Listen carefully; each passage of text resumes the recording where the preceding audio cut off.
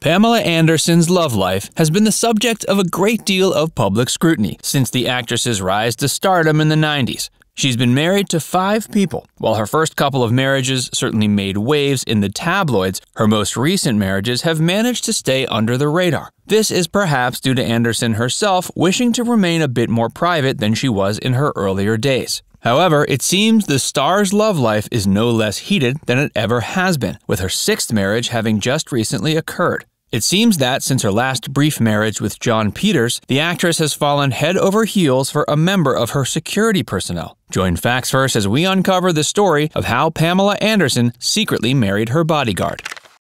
Pam Anderson rose to stardom in the 90s via roles in such TV programs as Home Improvement and Baywatch. Before becoming a television star, she posed in Playboy, and all of her subsequent TV and film roles took advantage of her status as a sex symbol. Although it's been over 30 years since Anderson was introduced to audiences, that sex symbol status is still as strong as ever. At the age of 53, the star's sense of romance is still strong too. Only recently, she's entered into her 6th marriage, this time with someone introduced to her as her bodyguard. The marriage ceremony occurred on Christmas Eve in Canada to a small audience. According to Anderson, the two of them fell in love during quarantine for COVID-19. She goes on to say her new husband, Dan Hayhurst, is a man who truly loves her. The small reception featured members from both of their families, with Anderson noting they entered into the marriage with both of their families' blessing. Although the event of a small, secluded, and seemingly spontaneous wedding is nothing new for Anderson, this ceremony certainly appears to have been a bit more wholesome than the one she shared with first husband Tommy Lee on a Mexican beach. The ceremony took place at Anderson's land in Canada, where she's been staying. The land was purchased from her grandparents. Anderson considered using the land for a business venture before eventually deciding to move onto the land herself more recently. The actress has shared that her parents were married on the same plot of land and are still currently married. Perhaps Anderson can put her bad luck with nuptials behind her and make this husband a keeper.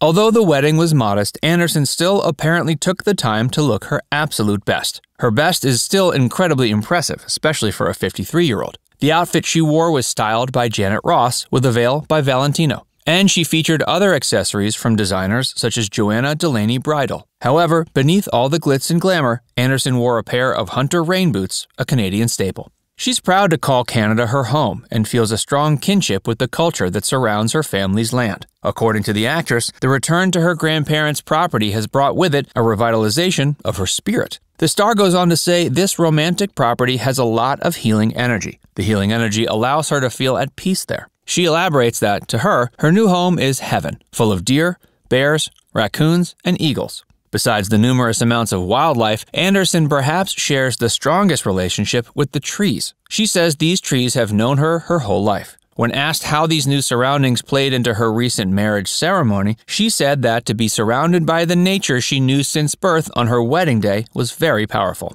The marriage between Anderson and her bodyguard was her 6th marriage overall and 2nd of 2020. However, this is only her 5th husband, having been married to one on 2 separate occasions. It's starting to appear the star is attempting to turn over a new leaf with her new, non-famous husband at her grandparents' property in her home country of Canada. Hey, if you're enjoying this video so far, be sure to hit the like button to show your support. And subscribe to Facts First if you haven't already. Click the notification bell to stay updated of all our content.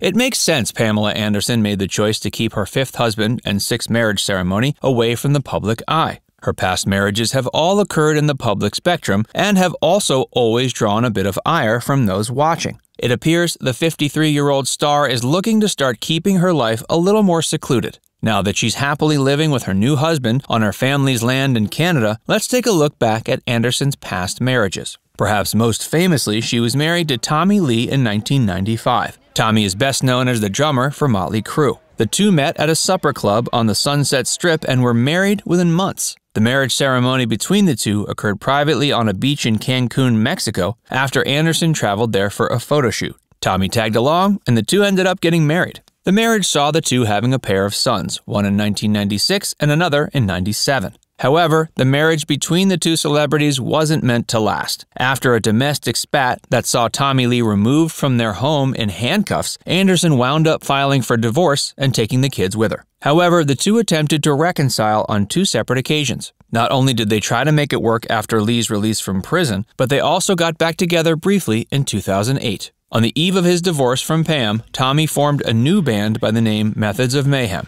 The band released an album in 1999, and that album featured the popular musician Kid Rock doing guest vocals. While this seemed innocuous at the time, the collaboration became somewhat notable retrospectively when Pam Anderson started dating Kid Rock in 2001. After dating for a year, the pair became engaged. However, they decided to break it off in 2003. This wasn't the end of that relationship, though, as Anderson got back together with Kid Rock and married him a few years later in 2006. The marriage between Anderson and Rock only lasted for about a year, with the two getting divorced in 2007. After Kid Rock, Pamela got married to the famous card player Rick Solomon on 2 separate occasions over the span of 7 years. However, neither marriage lasted for more than a year. Pam went on to marry the famous film producer John Peters in early 2020. However, this was her shortest marriage so far. In fact, it's speculated the marriage was ended before the certificate even went through. This short-lived marriage came with a lot of drama, as Peters claimed Anderson coerced him into the relationship to pay off her debts. Anderson has denied this claim, though perhaps the drama has made her decide she's no longer interested in marrying within the Hollywood sphere. Less than a year later, she went on to marry her 5th husband, Dan Hayhurst, on Christmas Eve 2020. As we've already said, Hayhurst was her bodyguard, and the two became romantically involved while isolating on Anderson's family land during the COVID pandemic. After her short-lived marriage to John Peters, many are surprised to see Pam Anderson tying the knot again so soon. Hopefully, this will be the one that lasts. Comment down below if you're optimistic about this new union, or if you think it's doomed to end the same way as her marriages of the past. And be sure make sure you like this video and subscribe to our channel if you haven't already. Click the bell icon to stay updated on all our latest videos.